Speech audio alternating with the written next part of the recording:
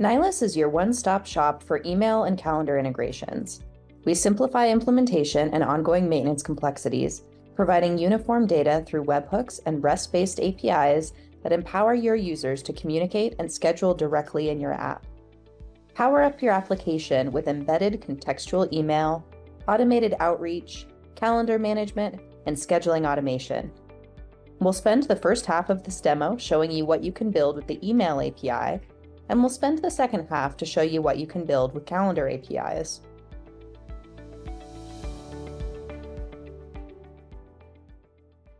In this demo, we'll set up a Nylas account, walk through the Nylas dashboard, and make some sample API calls in Postman. We'll begin at nylas.com. Let's navigate to the button in the upper right-hand corner that says Build for Free. This is where you'll set up your Nylas organization. In the free sandbox environment, you can test out the full suite of APIs and connect up to 5 test users. This is a great starting point for anyone looking to dig in and get a hands-on understanding of how the Nylas functionality works. I have an account already, so let's take a look.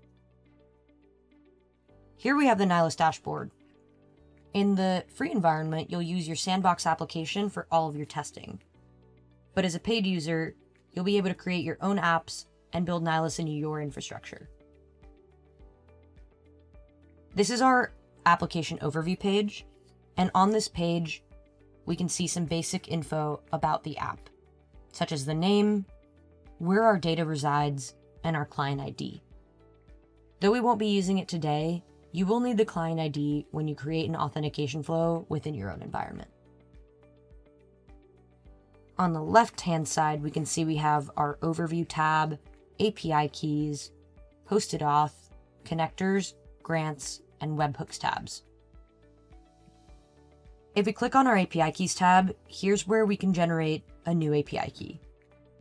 Our Nylas API key is what we're going to use to make all of the API calls. It's really important to keep this credential safe and secure. So more on best practices and secrets in our documentation. So if you need a new key, go ahead and do that now, name it, and set an expiration date. I've already set my sandbox test API key as an environment variable in Postman, but you're going to need to copy this one yourself, as it will not be displayed again unless you generate a new one. The Hosted Authentication tab is where you'll customize your auth flow that your end users will see. In this case, you can change the application name and a logo for the application. In order to use Nylas, though, you will need to set up a connector with each email service provider. Here in the sandbox environment, we've pre-configured these for you, so you have Google, Microsoft, iCloud, and every other email service provider under IMAP set up for your ease. In your production environment, you will need to create these connectors with your Google Project and Microsoft Azure Project credentials, however. The Grants section is where we'll authenticate our test users. Remember that your real users will not be using this page to authenticate. You're going to have a similar page in your app with hosted authentication or one of the other methods that we offer.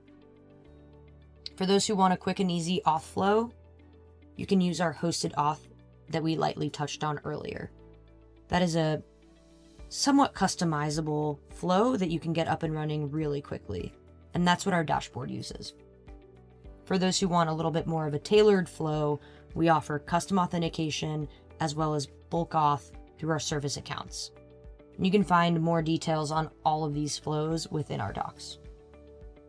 You can see here that Nylas was able to automatically detect that this was a Microsoft account, even though it may or may not be obvious to the user visually. This means that your users don't have to manually enter their provider or any settings. For testing purposes, the sandbox environment does request a full set of email, calendar, and contact scopes, but you can make that list more granular in your production environment. What this allows you to do in the sandbox is test email, calendar, and contacts. So it's as simple as that. We're going to bring 2 values with us to Postman. That will be the Nylas API key that we copied down earlier, and the grant ID for our test users. Now I've already configured my Postman environment variables, so let's head over. Now that we're in Postman, I did want to mention that you can download the Nylas collection directly from our docs. So that's available to you, and it has our endpoints. First, we're going to do an email call where we pull a set of filtered messages from our inbox. So you can see in this case, we're using the Taylor Jordan grant ID, and we are searching for all messages that are from Alex. Well, not all. I've limited it to just the latest 5 messages from alex@nylas.com. Our API key is being sent here in the headers as a bearer token. Let's send it. So here we can see that we have an email from Alex that says hi via API. Now let's grab the ID of that message and set it as an environment variable.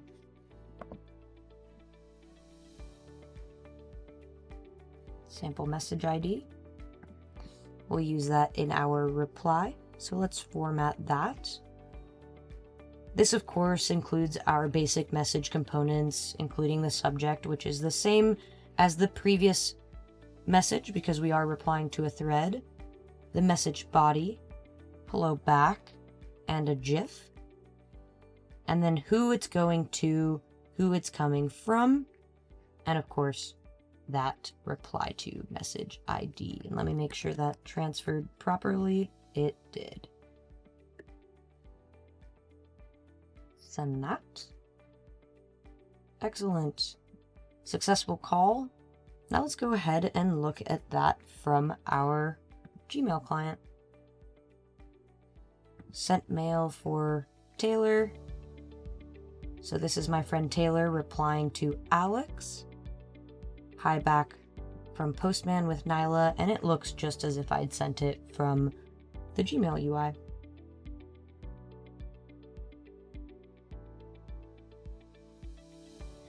So we also have message tracking available. That is something to keep in mind in our documentation. It is not offered in our sandbox environment, but is something that is offered in the pay-as-you-go plans.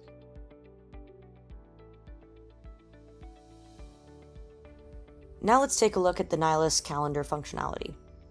In this scenario, I want to set up a meeting with my friend Taylor to figure out where we're going to go for our next climbing trip. But I'm not sure when I'm free, so we'll use the Nylas calendar APIs to figure this out. Alright, so to find availability, we're going to need to leverage the availability endpoint, of course, to see when my primary calendar is free. We can add in things like my open hours, in this case, Saturday to Sunday, 9 to 5, how long I want the time slots to be, in this case, 30 minutes. And if I wanted buffer time before or after the event, that's also available. A cool feature, I think, is the X date here. We can exclude a specific date, even if it doesn't have an event on my calendar.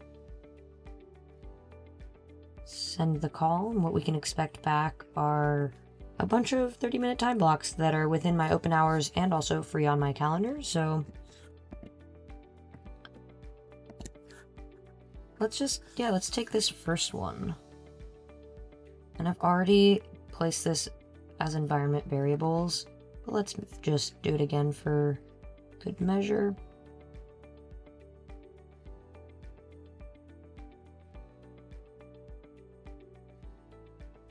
Okay, let's make sure that these are not the same.